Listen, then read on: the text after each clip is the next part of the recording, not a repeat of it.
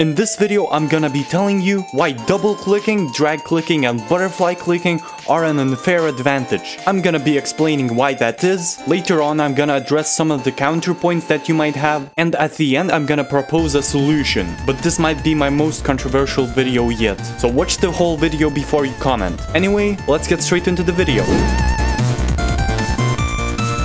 Okay, so before we start this video, I want to mention a few disclaimers so that you guys in the comments won't be like, oh, this guy is mad because he's bad. No, okay? Listen, I butterfly click since 2019. I can telebridge, and also I don't hate people that double click. I just want to inform the community about this issue. Also, I may be releasing similar videos expanding on this topic, so you should subscribe if you want to see them. Another thing that I want to say is that I'm really open to constructive criticism, so please comment because my goal is to have a really informed opinion. And last thing is that I'm not gonna stop double clicking right after this video, because at this point if I wasn't double clicking I would get absolutely rolled by others that do. And by the way, just know that when I say double clicking, it doesn't exclude the clicking methods that require a mouse that can double click. Now let's get into the video. So I'm assuming that if you're watching this video you probably know what double clicking is, but just in case, if you don't know what it is, click the card in the top right. Anyway, people use double clicking to get really high CPS, and the reason why people want that is because it makes them better at bridging and PvP. For bridging, you can perform bridging methods like godbridge and telebridging, and for PvP, you get better hit registration and your knockback also gets reduced. Another thing, double clicking helps you ladder clutch, MLG clutch with water, cobwebs, and tons of other stuff, because you can just butterfly click and it's gonna be easy peasy. Also, double clicking introduces a whole nother skill, block clutching, and I'm not talking about the 1 or 2 block clutches. Everyone can do that. I mean the insanely long block clutches that require you to drag click. Also, there's an entire game mode for drag clicking, and it is called MLG Rush. Basically, if you want to double click, you have to have a certain mouse, and a number of mice that can do it are on the decline. This is because most gamers don't want their mouses to double click. Because imagine, it would be really annoying if you just wanted to click once and you clicked twice. So the mouse manufacturers implement different firmware to prevent the double clicks from happening. And the reason it is pay to win is that if you don't have a mouse that can double click, you have to shell out money to even participate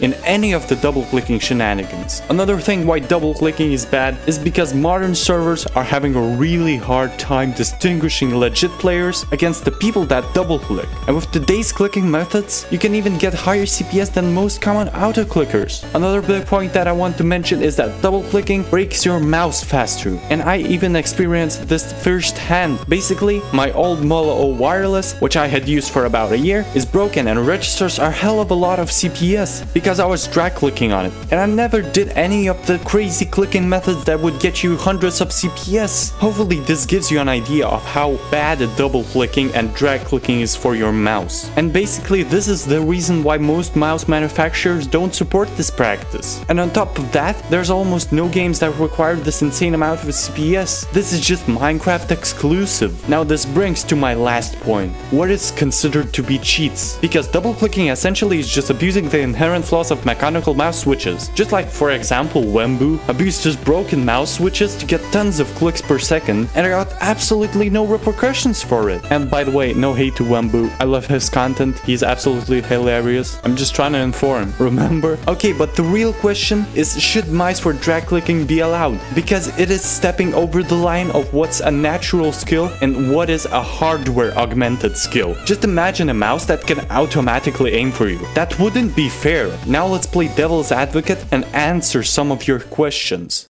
If double clicking is an unfair advantage, then a better keyboard, a better computer, and a better location is also an unfair advantage. Yes, everything is an unfair advantage. A better computer, a better location, even Optifine, it is unfair to the people that don't have those things. Now, does this mean that we have to enforce someone with an RTX 3090 to cap their FPS at 15 just so the odds are the same against a player who has a laptop from 15 years ago? No, you cannot enforce that. But cheat clients and macros are also an unfair advantage, and you can enforce that. You can make servers have good anti-cheats that will ban the cheaters.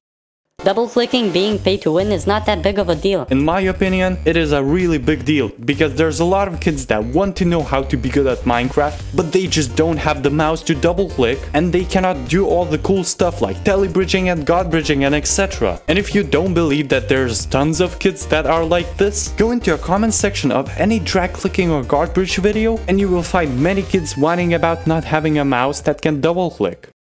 You don't need high CPS to be good at PvP. I agree with that, but to a certain point, movement and other PvP skills are really important in Minecraft PvP. But the main thing where the higher CPS advantage comes in is starting the combos, because you will take a really small amount of knockback if you click fast. You don't need double clicking to be good at bridging. I also agree on this, but with a big asterisk. You don't need double clicking for bridging as long as you just play Bed Wars and speed bridge. Or maybe sometimes moonwalk. But the point stands. If you want to god bridge consistently, you're going to need a double clicking mouse. I know what you mean, but butterfly clicking and double clicking requires skill. And to that, I say yes. Yes, it does. But this logic can be applied to almost everything. You can see that cheating requires skill because you need to be good at bypassing the anti-cheats of the servers. So this whole argument comes down to one point. Do you want to sacrifice fairness over skill? And in my opinion, the fairness that this technique takes away from people that literally don't have a double clicking mouse is much greater than the skill it adds.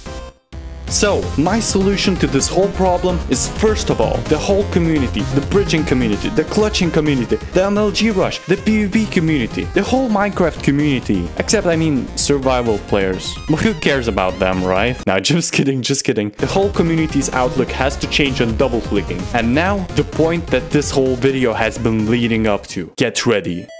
I think that when a new Minecraft version comes out, you should be able to bind your mouse button functions to your scroll wheel, in essence introducing scroll clicking. Now let me explain. In my opinion, this would be perfect alternative to butterfly clicking and drag clicking in terms of bridging, and in terms of PvP, I really hope that Mojang introduces a new PvP version where your CPS would not affect your knockback. Now this is a topic on its own and I will probably make a video on this. But yeah, every mouse has a scroll wheel, but not every mouse can drag click. Most mice can scroll pretty fast. An amount of rotations that they can do resemble drag clicking really closely. Now there's a few exceptions like the G502 mouse and similar mice like that where you can actually make your scroll wheel spin really quick. But I think in the newer versions this wouldn't be really that big of an issue as auto clicking is right now, because in most cases the solution would be better than an auto clicker. Basically, scroll clicking would allow the people that don't have a mouse that can double click to god bridge, tele, and also there's one game where you actually utilize scroll clicking and it is called Counter-Strike. Basically, in most Source games you can bunny hop, and bunny hopping is a technique in those games where you jump exactly where you land. This makes you jump around really fast like a bunny. That's why it's called bunny hopping. What did you expect? But basically the timing for bunny hopping is really precise. So the Counter-Strike players bind their scroll wheel to their mouse buttons. If this is allowed in a highly competitive game like CSGO, then why shouldn't it be in Minecraft? Scroll clicking could even be a reality today if Mojang adds it to the newer versions of Minecraft, even without changing the PvP. Hypixel and other networks could allow scroll clicking in 1.8 using external tools, because then it would be by definition be possible in vanilla Minecraft.